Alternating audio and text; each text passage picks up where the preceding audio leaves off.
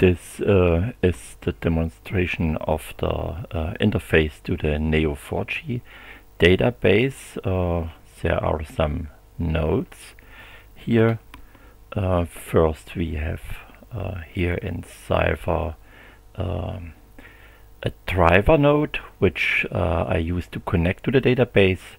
I have a node to load CSV data from a file, a session to ask queries to the database or to make updates, and a special node for connecting the nodes.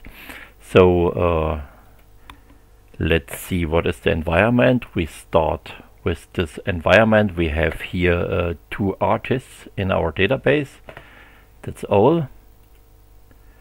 And now I have here the driver. In the driver node I have the connection string, what is the location of the database, what is the user and its password. And here I have the load CSV,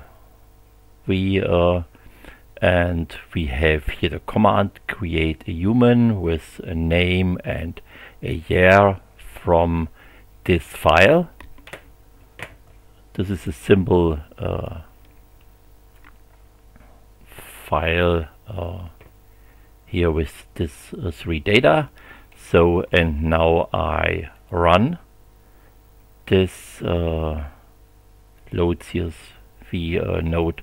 I run it, and then I make here an update, and I see here we have the 3 new nodes, and these are humans, and these 2, the old ones, are the artists.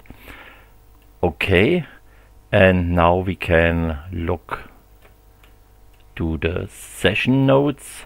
First thing is, I have here a session where I ask match all objects and return them, and when I execute it, I see here this was the old version, and I run it, and so I get here the list of all objects, and I can ask how many they are, and I see we have 5 objects.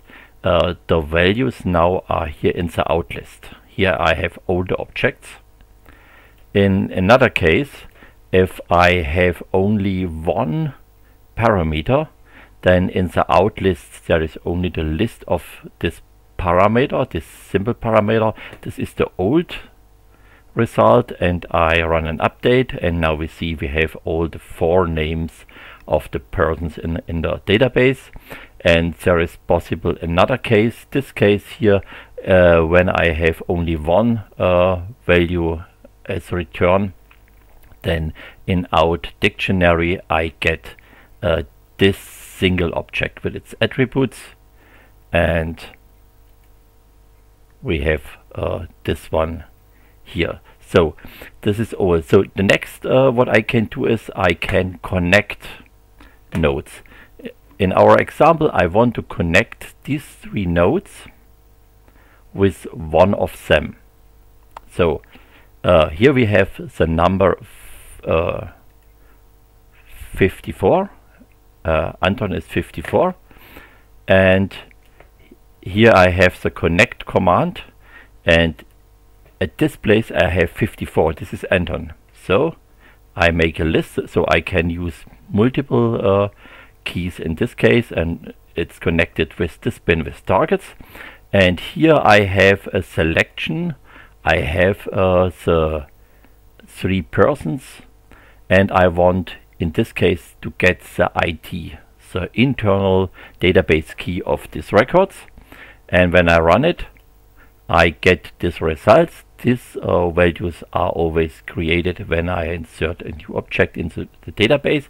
And now I want to connect these 3 keys with this one, running this command. And this is not the right command. By default I only run this command, and I connect the IDs. And now we can see the result here. We see these three are connected to Anton, and this is a single one. And we can have a look at the structure of the database. We see here all the objects with the values, and we have here the connected environment. And the last step what we can do is we can use a session method, this one, and here we have the command match these three persons and delete them and kill all connections of them. So I execute this one, and we go back to our database, and we see we have the state of the beginning of the video.